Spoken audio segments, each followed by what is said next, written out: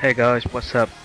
In today's FreedigTube's video, I'm gonna show you how you can disable or remove the new Facebook timeline profile from your profile. So basically this is an extension that's gonna be installed on your browser, and this works on Google Chrome, Firefox and Internet Explorer, the major three browsers. And this is quite easy because it has an option that you can always enable timeline if you really want in future. I'm gonna prove it to you in a minute. So basically, if you go into Google or any other browsers that you are using, and then type in timelineremove.com. That's timelineremove.com.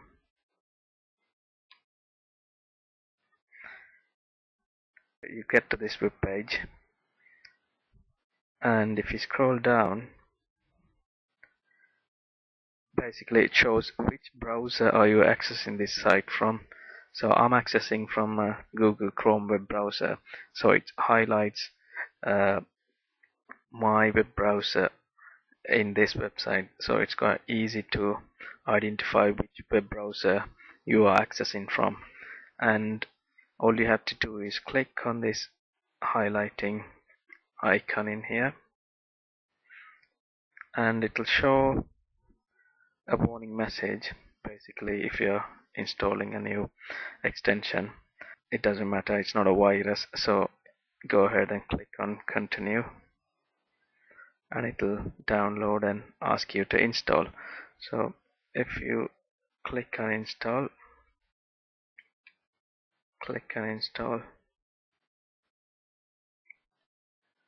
and then that will be installed on your browser. Now I'm going to show you how this works on a Facebook profile. Basically, it will have an extension icon on the top right corner of your web browser. It shows an icon in here. So if you click in that icon, it will either show a green tick in here or a red cross.